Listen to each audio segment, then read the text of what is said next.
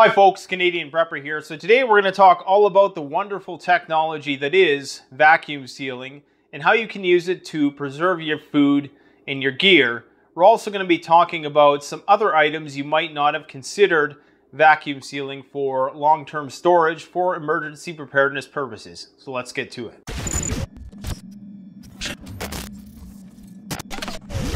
Alright, so recently I upgraded my vacuum sealer from the original economic Foodsaver. I think they may still sell these at Walmart, probably on Amazon. I'll post links in the description to all this stuff. But I recently stepped it up to a much more advanced, user-friendly version. Now, something like this goes for about 160 Canadian. Do the math, that's about 120 USD. In my opinion, if you can't afford a Harvest Right freeze dryer, which is the top of the hop in terms of long-term food preservation, they go between $2,000 and $3,000. This is definitely a worthwhile investment that will likely pay itself off if you find yourself throwing out a lot of food. Now, I have it powered by the Kodiak power generator today, just to demonstrate the fact that, you know, even if the power was out, you could still use this if you had a system like this. This is one of the most advanced portable generators you can get. I've done extensive reviews. There's a 20% off coupon code in the description if you want to pick one of these up. The power that's stored in here is directly from the sun. So I'm going to use that to do some vacuum sealing today. Now, there are heavier duty Foodsavers that you can get.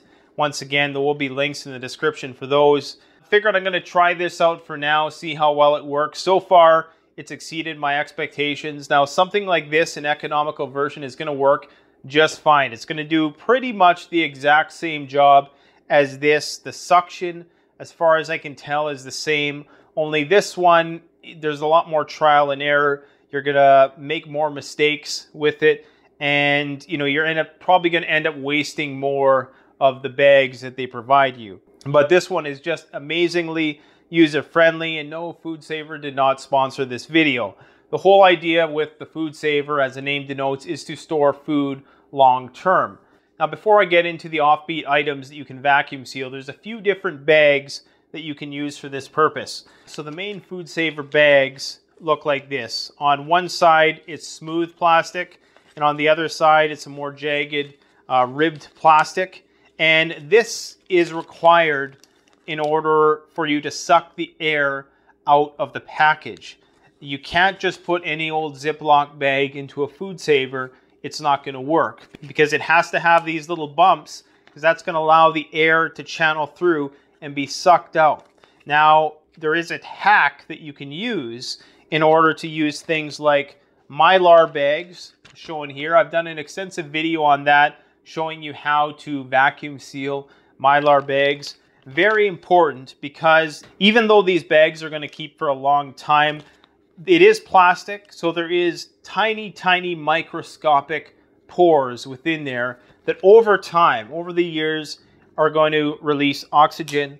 And of course, it is plastic. Not many people are too fond of plastic. But this one here, this was an experiment I did. This is actually Mountain House, so I took it out of a Mylar bag and vacuum sealed it just to see. And I believe that this was 2012 that I vacuum sealed this, and it's still really rigid and tight. Now, mind you, it's been stored in a cool, dry place. But the idea with Mylar is that Mylar is non-porous. So if you can put a good seal on it, it's going to remain sealed, especially if you use an oxygen absorber for many years, decades perhaps. So if you're looking at 10+ year food storage, I would say it's always better to go with Mylar. Go check out that video in the description if you want more information about that. We sell all these Mylar bags at CanadianPreparedness.com. We also sell the oxygen absorbers. We have 1 quart, 1 gallon, 2 gallon, and 5 gallon bag denominations, and you can get them either zip-locked or unzip-locked.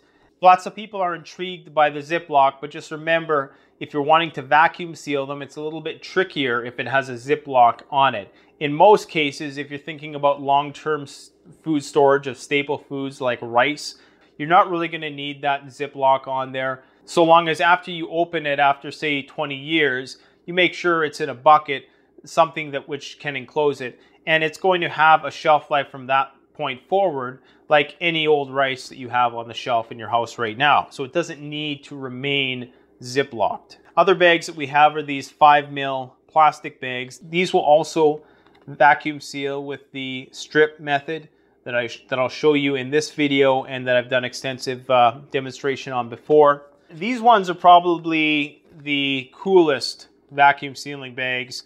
Foodsaver makes these. The great thing about these is that they are the Ziploc version of the Foodsaver. You use this little contraption here and it's incredibly easy to use.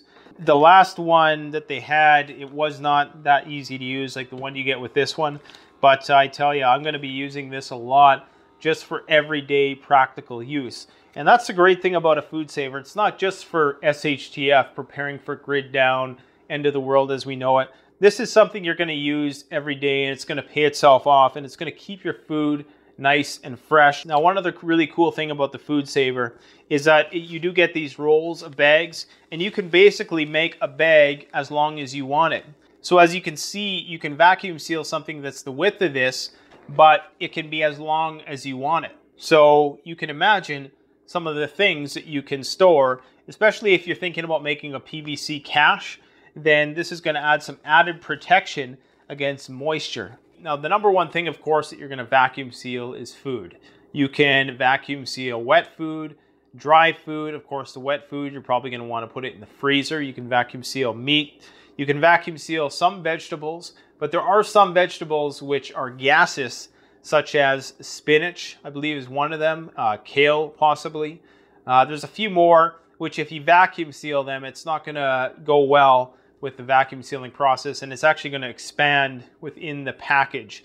So there are certain things that you can't vacuum seal, but 90% of food you can. Of course, your dehydrated foods, if vacuum sealed, they're going to last a lot longer as well. And of course, if you pair your vacuum sealing with refrigeration or freezing or storing your food in a cold, dry place, that's going to drastically increase the length of time that it's going to store for.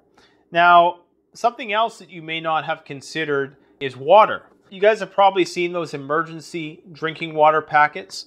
Basically, all you have to do is get a Mylar bag, fill it with water, and what you're going to want to do is crimp it.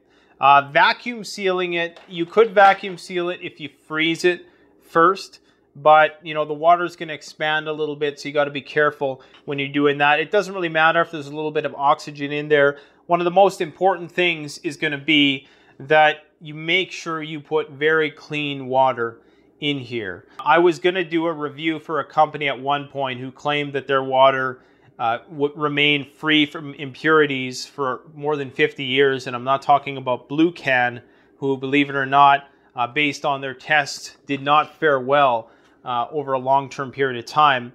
But putting your water in here, if you have something like a Berkey water filtration system, you filter that water, you immediately put it in here, you don't touch it, you make sure there's no other things that come into contact with it.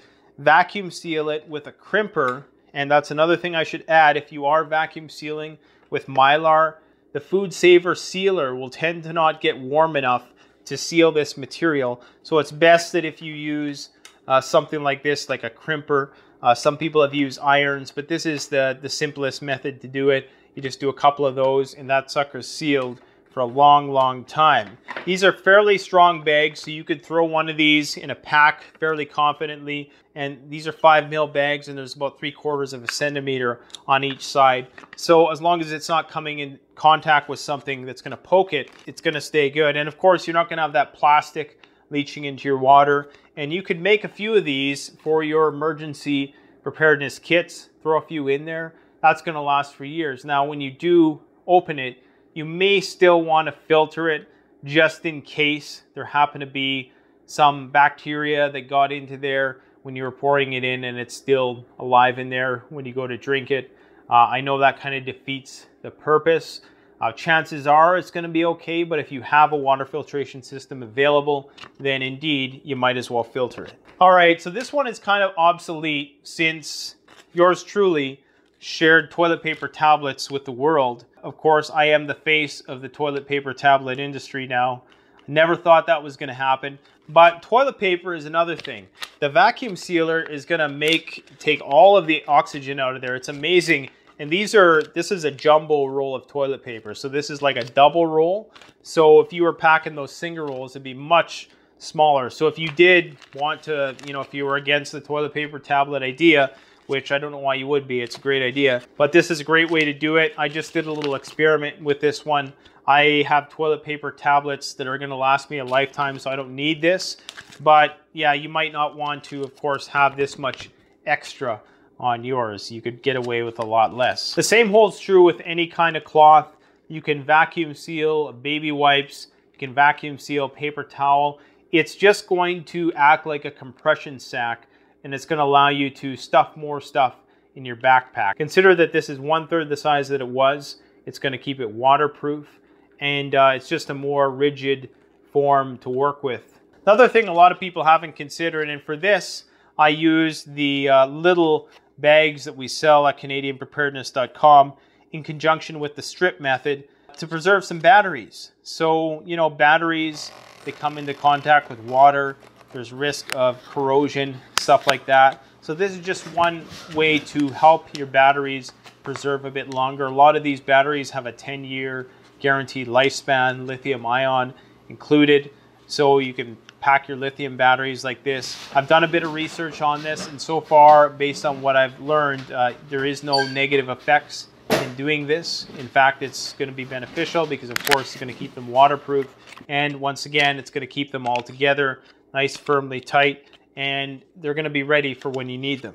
All right, so the next thing is a fire starting kit. Obviously, you don't want the fire starting implements that you're going to use to get wet. If you're using something like fat rope or the waxwood stick, you don't have to really worry about those things getting wet. But even those things, you might want to preserve them a little bit longer. So you could vacuum seal them in a kit like this. I'm just going to do matches right now. So I put my strip in there. So basically, you just take a strip of that. You have to sacrifice some of your Foodsaver bag.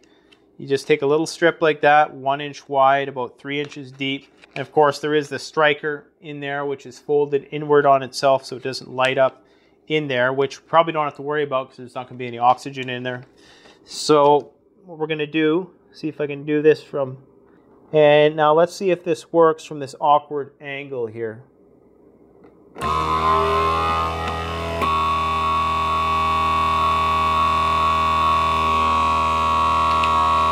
Okay, it didn't work the first time, and that's okay. It's not going to work every time. That's the thing with this method, is it might take a couple tries. Once you get in the swing of things, and because I'm doing it from such a weird angle here, that's probably why it isn't working. Let's try it again. I know why it's not working. Last time I cut this part off.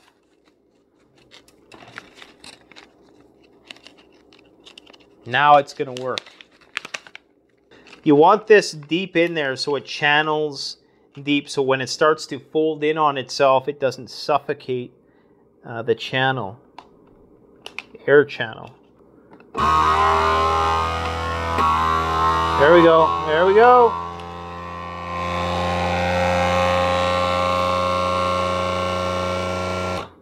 It's going to do its thing, and once it's done, it's just going to automatically release. It's going to pop right open, just like that.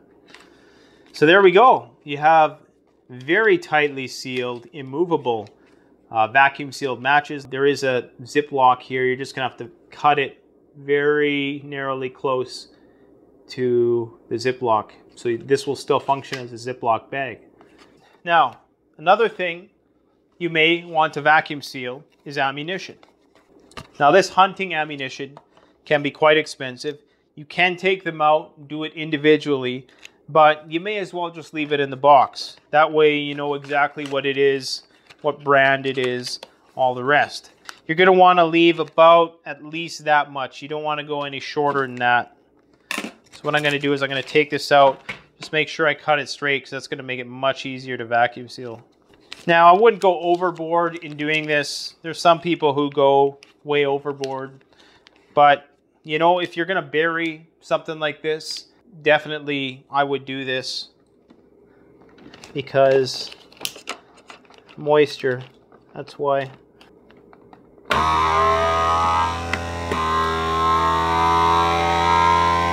Once she's done, she's gonna drop.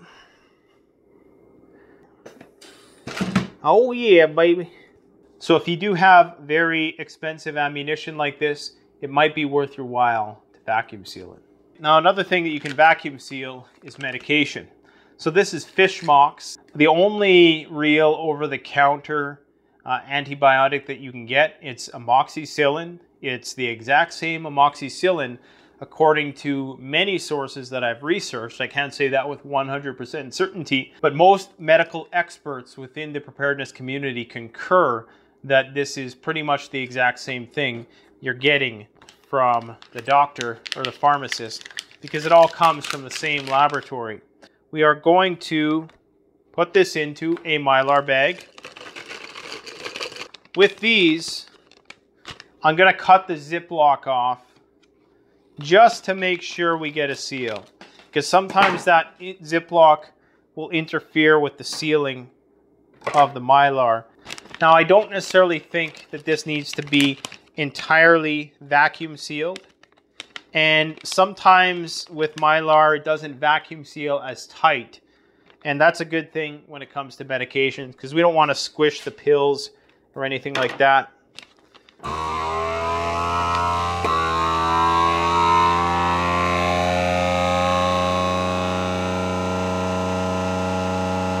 That's the one problem with this method, is that you're going to want to quickly reseal it with your crimper. What that means then is that you might even want to leave it in there, and as it's vacuum sealing, crimp it yourself. And that's going to require that you leave an extra length of this, but I think we're going to be okay to just do it this way like we did it the first time.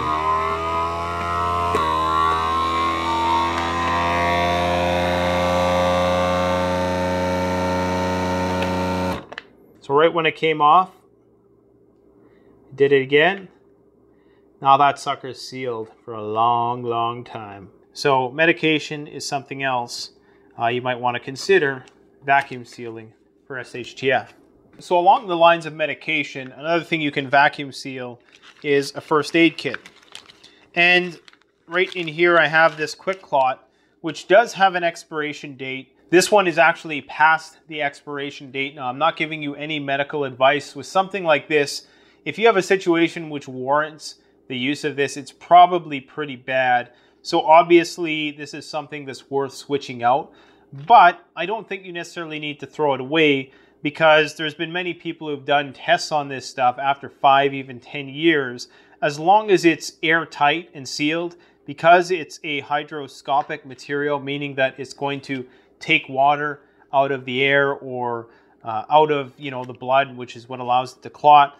That is what's going to actually make it ineffective. And as you can see, this still has a tight vacuum seal. This looks like it's some kind of metal, possibly a Mylar bag as well. So all I'm going to do is I'm going to double down on that seal and put it in here with the rest of this little first aid kit. And of course, we're going to have a watertight first aid kit, which is going to be vacuum sealed, and everything within the first aid kit is going to preserve longer.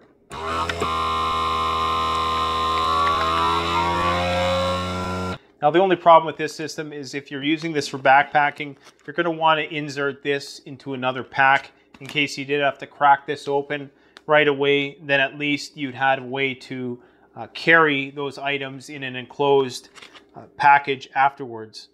Now, the next thing is something I was thinking about, and it's Sharpie markers.